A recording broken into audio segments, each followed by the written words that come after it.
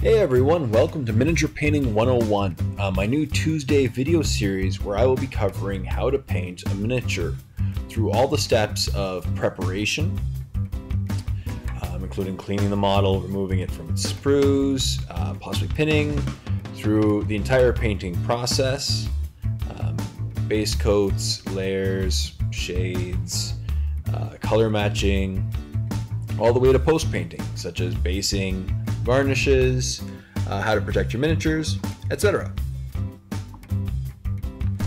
So welcome to part 2 of my series, which is dedicated to the paints that we will be using to paint our miniatures. I will be covering the basics of paints. First, a very brief difference between acrylic and enamel. Second, the containers of paints, which people have a very strong opinion about, specifically paint pot versus dropper. Third, I will be going over a little bit about each of what I call the Fantastic Four, the biggest 4 paint companies that people typically use to paint miniatures. And number 4, how to properly store your paints to ensure that they last as long as you need them for. So let's begin with the difference between acrylic and enamel-based paints.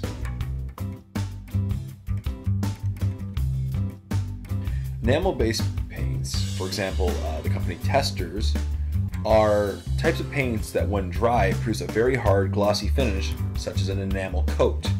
These ones require a specific paint remover to clean your brushes, as well as specific paint thinners to dilute the paint when painting your models. This type of paint, though very popular with model cars, model trains, and model planes, does not typically get used for miniatures because of the gloss finish, as well as the difficulty of cleaning your brush. Acrylic paints, on the other hand, have a water-based component to them, and therefore they are very easily diluted with water and only require water to clean your brush or to clean off the model. Typically they dry matte, and these paints are typically used for miniatures while not really used for model trains and model planes. That being said, you can use either types of paints for either types of models. However, people just tend to use acrylic paints for when you're painting miniatures. Acrylic paints tend to come in either one of 2 containers. First of all, paint pots. Second, eyedropper styles. While some people like me tend to not have a preference specifically between the 2, there are some that swear by the paint pots and there are some that swear by the eyedropper style. So I will cover the pros and cons of each one. I will begin by going over the pros and cons of using dropper style paint containers, such as these Reaper paints. The first important detail when using dropper style paints is that you will require a palette because you need a surface to put the paint on. Second, these eyedroppers can clog, especially the ones from Reaper I find can clog relatively easily when stored for a prolonged period of time. However, when unclogged with such a device as a safety pin, you do get excellent control of the amount of paint you want to put on the palette. Another potential con which some people say is that unfortunately once you put the paint on the palette, it is very difficult to clean up any remainder and put it back in the dropper. Thus, there is potential for waste. As I said, if you know exactly how much you're going to need, it gives you excellent control of how much paint you want to put on the palette. Second, these types of containers are excellent for mixing because you don't need to put 2 different brushes in 2 different pots, put them in the same palette, mix them. You could just quickly squirt 2 different types of paint in the same palette and mix it with 1 brush, and then use that brush to paint a miniature. The second type of container I will be going over are paint pots, such as these paints produced by Citadel or Games Workshop. When using paint pots, you actually have the option of taking the paint straight from the pot, which I recommend using the lid, taking a little bit of paint from your lid and dabbling it over the edge of the pot, because this really does help your brush life. Or you have the option of using a palette, which you just take a little bit more paint than you would, put it in the palette, and it acts in the same way as if you were using a dropper. While pots have potentially the ability to reduce the amount of paint wasted, I recommend making sure that no paint gets in the lid and that it's always sealed very well shut. Now, a question that I get a lot is, can I just use dollars or art store paints?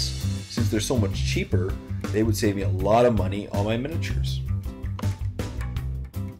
And in short, my answer is actually sure if you want. However, it does come with a warning.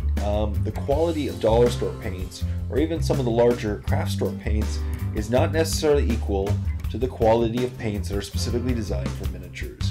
So I do highly recommend you use the higher quality paints for miniatures and stick to the dollar store paints when painting terrain or bases. However, if you're on a budget, it is ultimately up to you whichever types of paints you want to choose. So with that being said, I would like to cover the pros and cons of each of the major 4 manufacturers of paints that I typically use, or that I know a lot of the better painters use when painting miniatures. So out of the top 4 companies, you'll notice 2 of them come in paint pots and 2 of them come in eyedroppers. First, we have Citadel, produced by Games Workshop for their ranges such as 40K and Fantasy. Second, we have Formula P3, produced by Privateer Press for Warmahordes. Third, Vallejo, another excellent product which comes in eyedroppers, and you'll notice people like Buy Painted and Awesome Paint Job use in their tutorials.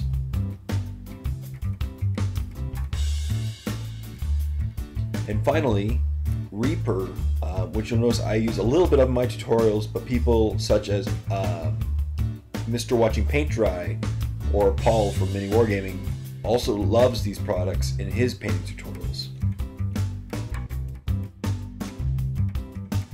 So first, I will go over the new Citadel range by Games Workshop.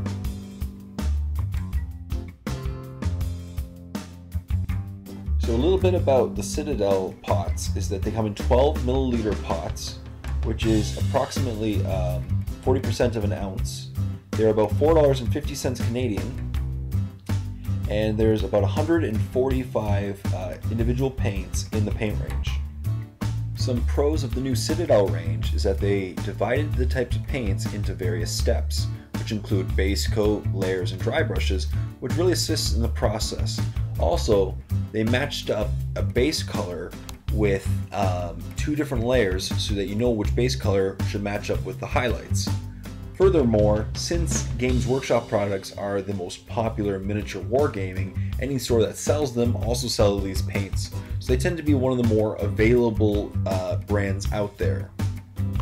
Some of the potential cons of the Citadel range is, first, they actually tend to be the least value for your money.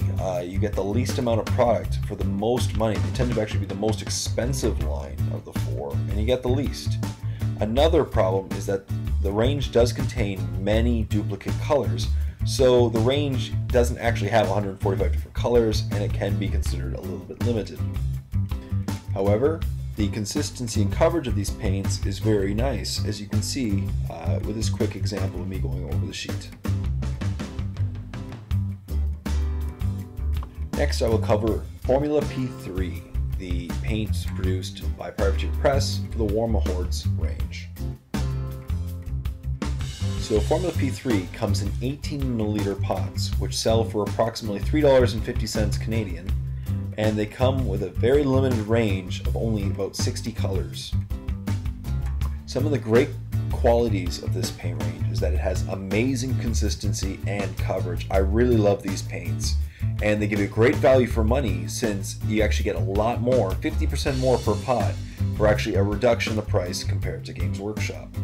And they have excellent names for all their paints, such as Signar Base and Signar Highlight, which easily help you out with the step-by-step painting of your miniature.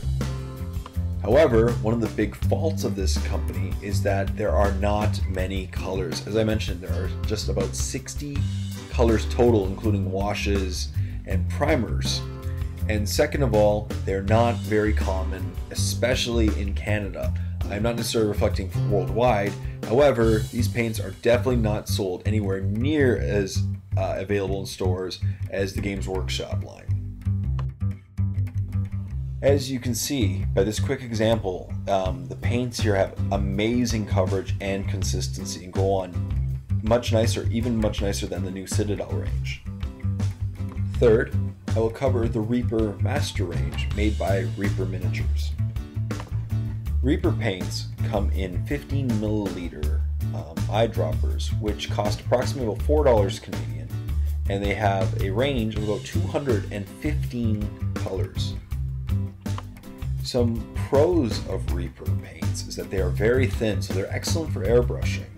They have a very large range, up to 215 colors, and they divided the range into what are called triads, or 3 specific paints, and each one comes with a dark, a medium, and a light, so it's very easy to match up these paints for highlights.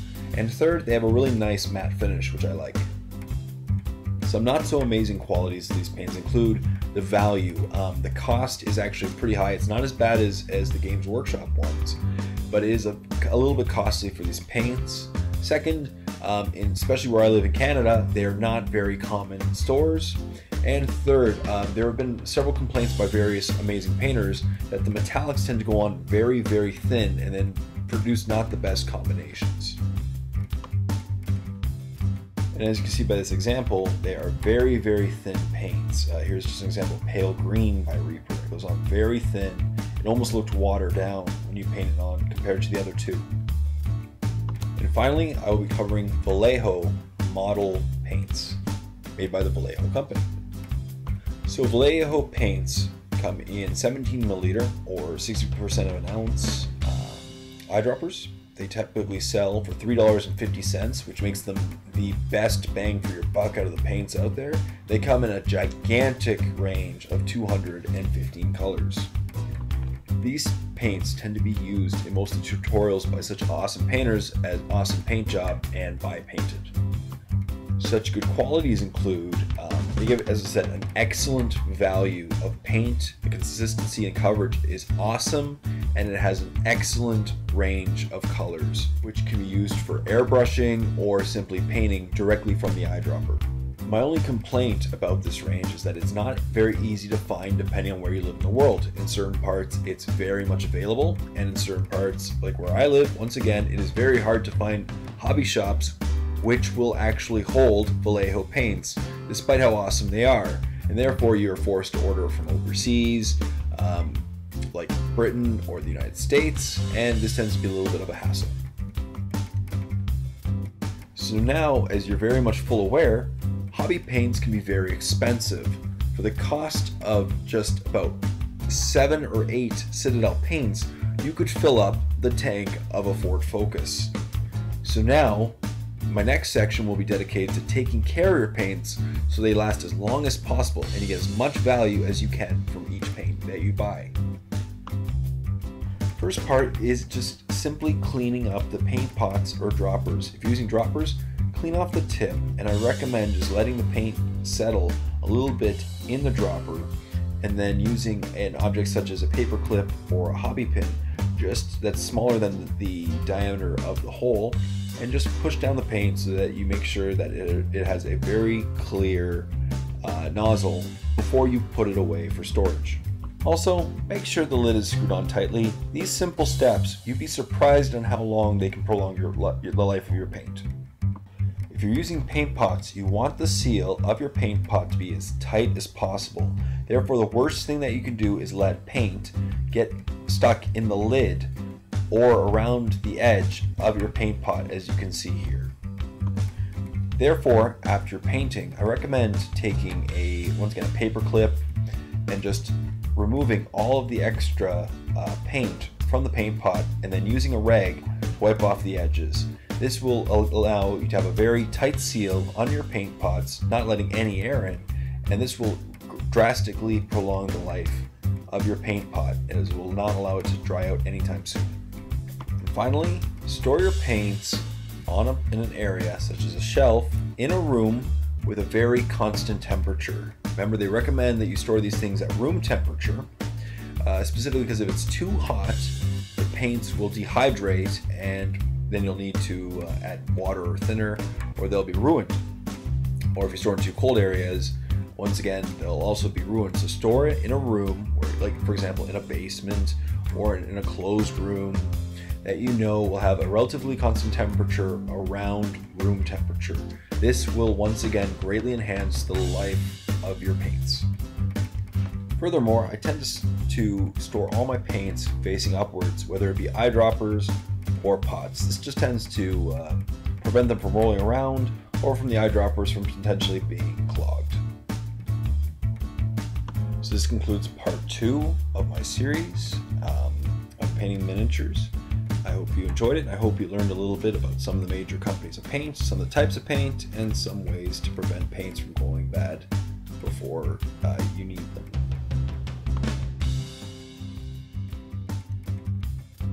So thank you to all you awesome people once again for watching and subscribing to my videos. I really hope you enjoyed this video, and I will hope to continue to make this series. To anybody who watched it, please leave a comment if you think I missed anything in the comment section below. Please like the video and subscribe to my channel if you already haven't done so.